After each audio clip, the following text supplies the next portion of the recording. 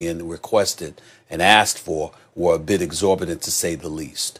Obviously it's come to fruition, and that's what the NBA is investigating now, because a lot of people were making big stinks about that.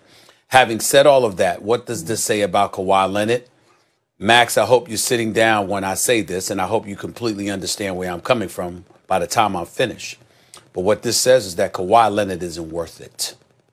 Now, let me make sure that I'm specific with what I mean. Kawhi Leonard is a superstar basketball player. He's one of the top 5 players in the National Basketball Association. What he's capable of doing on both ends of the floor, averaging 27 last year, being an elite defender, all of these things are true about Kawhi Leonard, and I don't mean to imply otherwise. But here's why I tell you he's not worth it.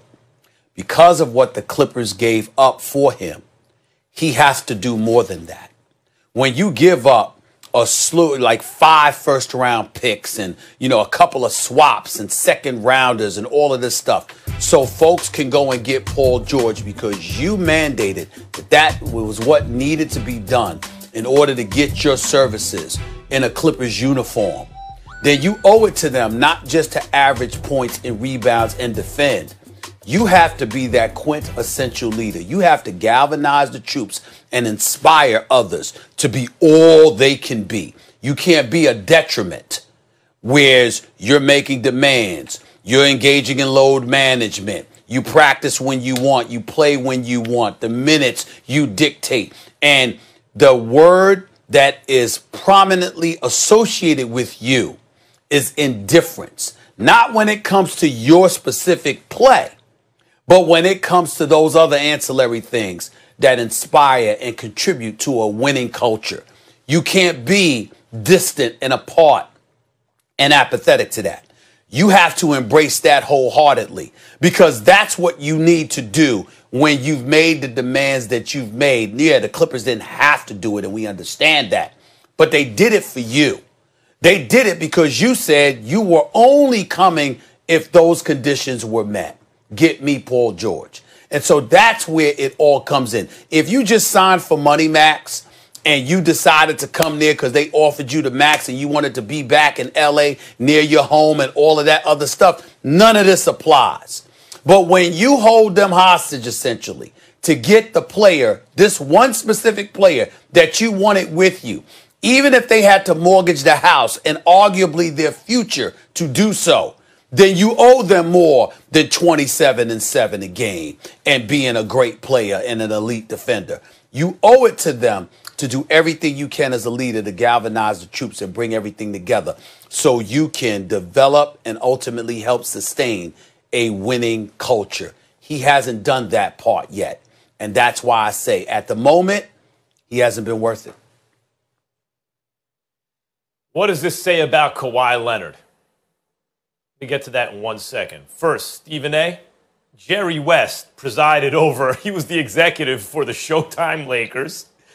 That man later got Shaq and Kobe. Jerry West was running around telling people when Kobe was still 17, he's going to be the greatest player of all time.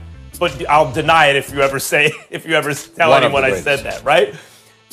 Yeah, and then I think he said greatest. I didn't hear that firsthand, but that came back to me. He said greatest, but maybe you're right. Well, he told me one of. He told me one of. Yeah.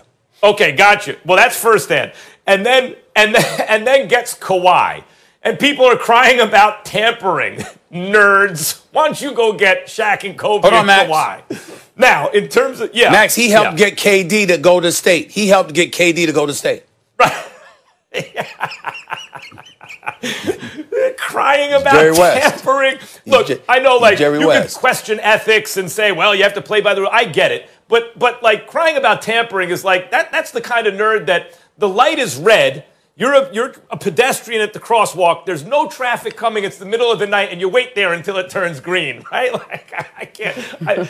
Some people are they can't be helped. Look, Kawhi is worth it, Stephen A. If you wanted to say he wasn't worth it, I don't think that's even the best argument. The best argument is he made the mortgage of the future for Paul George. But even then, I would say it's worth it. Because if you're the Clippers and you see what they're putting together with the Lakers, and your window looks like it's already shut to try to win fans in that town, because for years the Lakers stunk until Jeannie Buss wrestled control of the organization and 3 years later they won the chip.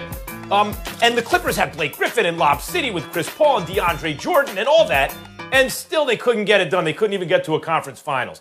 So if you're Steve Ballmer, you're like, Kawhi Leonard has been the best player on 2 championship teams. I know you could argue, no, it was Tim Duncan or Ginobili, or maybe not Parker by that point in 2014.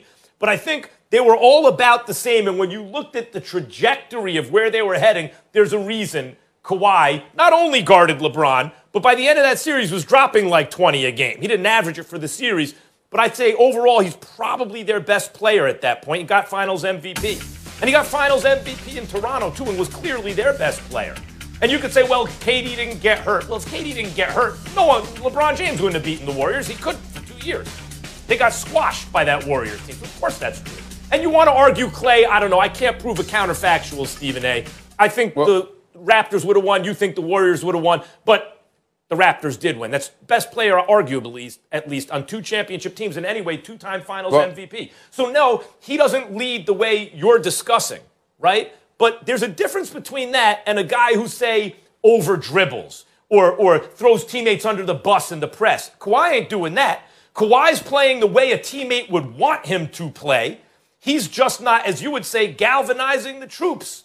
To me, that's still worth it. If that guy's going to go out and ball and make the team better and not demoralize anyone and not hog the ball and stuff like that and play good team basketball, I'm good.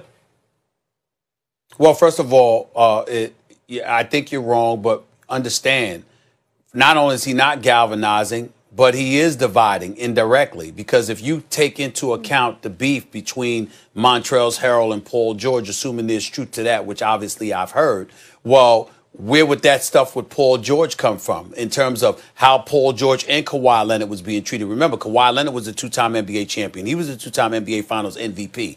But Paul George was receiving similar treatment, even though he had never even been to the finals, let alone capture 2 championships and 2 NBA Finals MVP. So where would that come from? It would feed off of Kawhi Leonard, because Kawhi Leonard made Paul George's arrival a condition upon him arriving with the Los Angeles Clippers. See, this is where the accountability comes into play.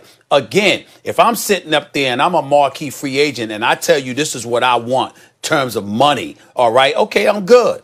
But when I sit up there and I say, not only do I want this money, not only do I want these perks, but I don't give a damn what you have to do, get that guy too.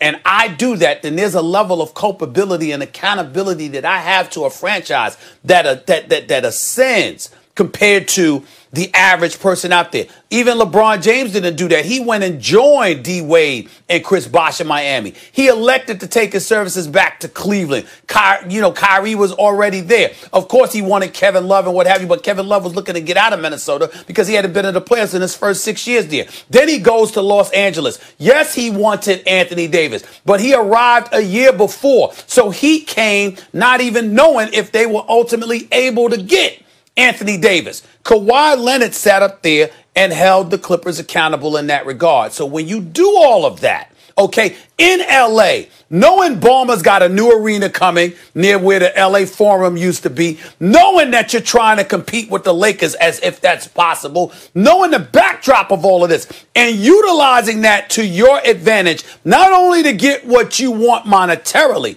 but in every other way imaginable, thereby forcing the Clippers to damn near mortgage their future. You owe them more than 27-7 or being an elite defensive player or an all-star. You owe it to them to do everything you possibly can in order to win. And my last point is, I don't know Kawhi Leonard like that. We say hi and bye.